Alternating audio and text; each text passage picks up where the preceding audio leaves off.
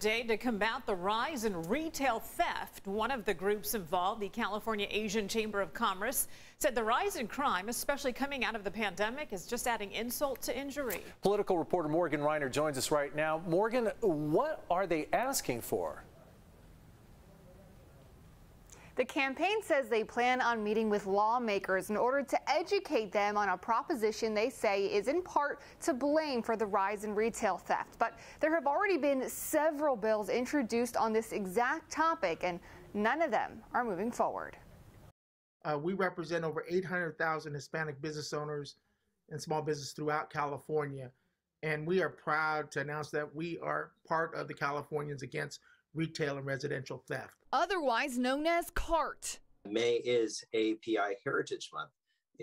Our communities and our people are being targeted, and it's an insult to injury as we go through now out of this pandemic. Superior Grocers said their 47 stores in California get hit at least 200 times a day. That's 1,400 times a week. They played some of the surveillance videos where you can see people casually walking out of stores with carts full of goods. And what bothers me more is the tail end that you didn't see is that our employees approach them and ask them for a receipt or something else, which leads to further altercations.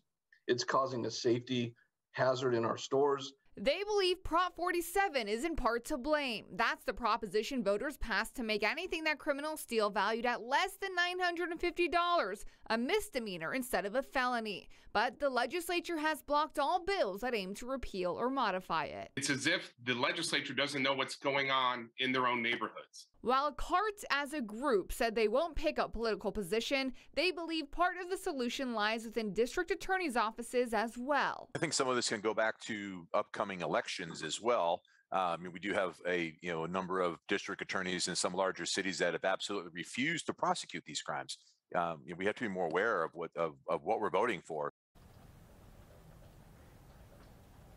So the big picture of this campaign is education. But even if the legislature does pass anything on Prop 47, it still needs to be handed back down to the voters. Yeah, and those business owners still want some answers and some support. Morgan Reiner reporting for us. Thanks, Morgan.